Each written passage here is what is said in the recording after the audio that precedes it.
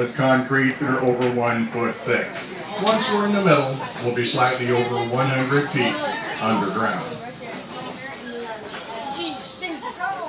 I didn't see that. Yeah. Cast iron 12-foot tub there. Parts. That's what you call building over the hill. Yeah. It's over the edge.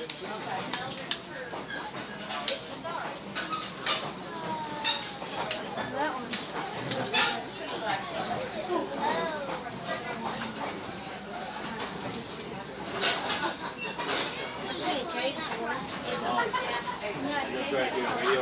The engineer will sound one more series of warnings right before we go in. If you look out your window,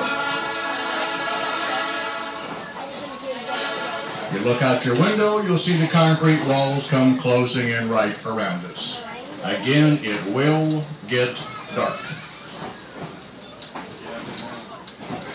Good night, everybody. Can't see it. There it is.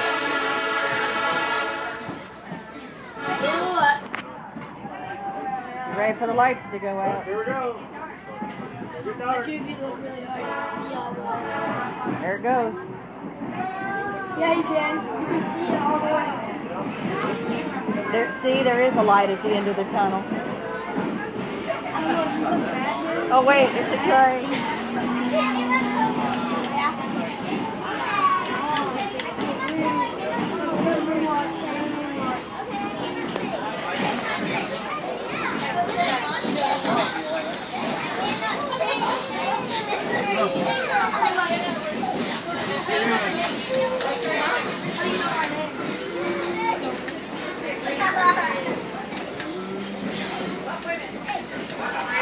You don't know where I'm coming from. Yes, I do. You're coming from right there.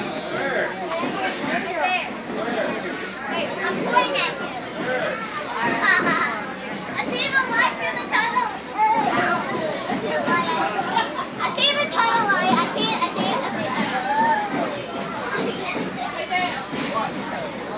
Yeah, we're ready.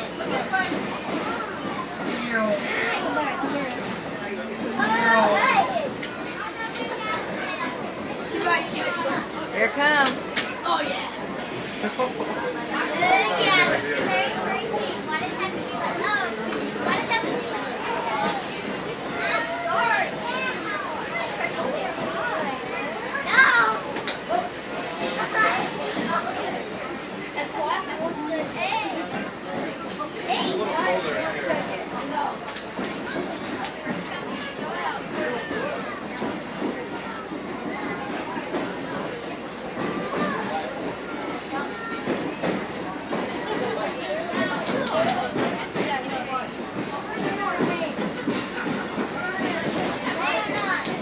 Here it comes. Here it comes.